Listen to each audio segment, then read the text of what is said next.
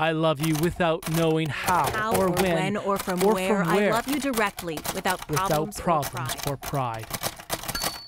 We can learn about love as one loves certain obscure things. By reciting lines or by remembering a teenage breakup. I was desperately in love because I was a teenager and I had very little perspective. Zoe Donaldson is still learning about love by researching extra something. Rodents. And in front of me here is a little box that has a prairie vole family. They're called the popcorn of the prairie. Cats and dogs will eat these guys, as well as foxes and weasels and birds. Prairie voles are lovers, not fighters, and they have hearts like humans. Like us, they have the ability to fall in love. The assistant professor of behavioral neuroscience at CU Boulder. So this is sort of the life of a prairie vole mom. Studies these little guys because they mate for life.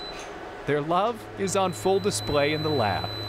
Researchers train the voles to press levers, first for food. And then we try and convince them that if they press another lever, they can open a door to a social reward, which is their partner.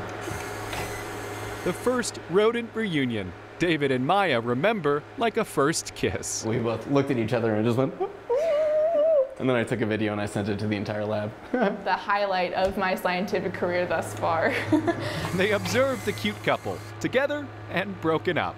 If we take away their partner, they'll show a change in behavior that suggests that they are less happy. Zoe and her team are interested in hormones that prairie voles and humans share.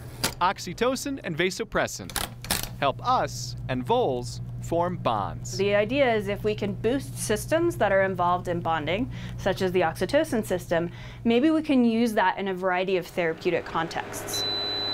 Their work could benefit people with autism or those overcome with grief. And I think that they have the potential to teach us a lot about something that makes us just human. I love you as the plant that doesn't bloom but carries the light of those flowers. Love lessons learned from poets and prairie voles. Mostly I think that they're really adorable. Noel Brennan, 9 News.